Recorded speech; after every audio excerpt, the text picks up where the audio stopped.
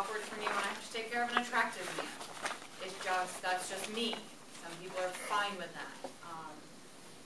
I had a patient once when I don't even know that I was a nurse. I might have still been a graduate. I mean, I was a nurse, but I didn't have a license. But he was so handsome, and my age. And I went in, and he was vomiting, and I was like, oh, no.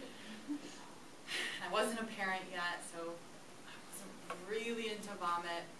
I'm trying to hold the bucket for him, and he's puking, and I'm thinking, like, he's so hot. This is so awkward. And then I start, like, my mouth starts watering, and I think I'm going to throw up with him. And I said to him, sorry, sir, just have a hard time with vomit.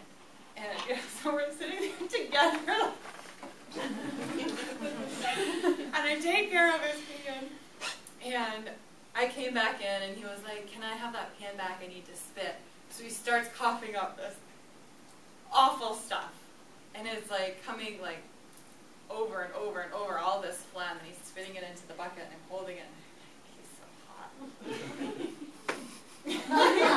And I said to him, sorry, I have a hard time with phlegm. So by this time he thinks I'm a nut. So then I got the order to discontinue his IV.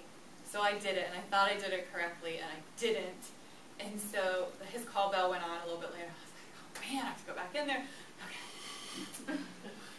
I go walking in, he's like, oh, there seems to be a lot of blood here. And I look over there, and I didn't disconnect it at the right place, so it was like free flow of blood out of his vein onto the bed. Blood is everywhere. And I was like, I got a little lightheaded, thinking he's hot. I'm hot, I'm going to pass out. And so I had to like step back against the wall, and he starts laughing. He goes, let me guess, you don't like blood.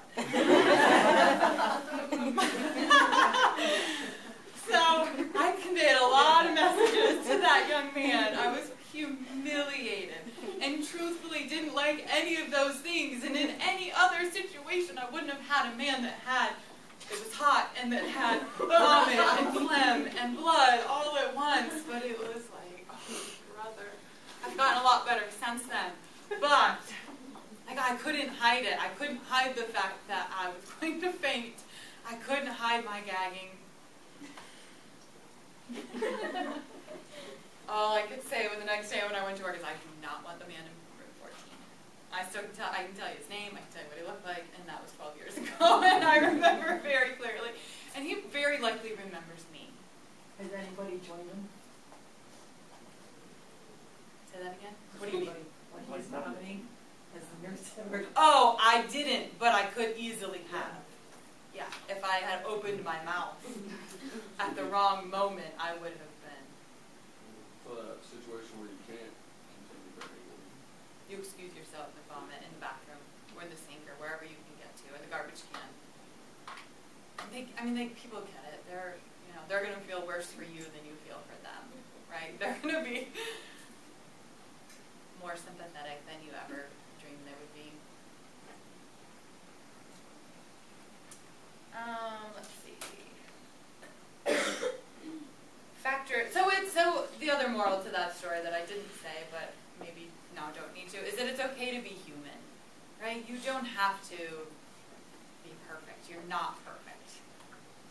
You'll never, I don't know.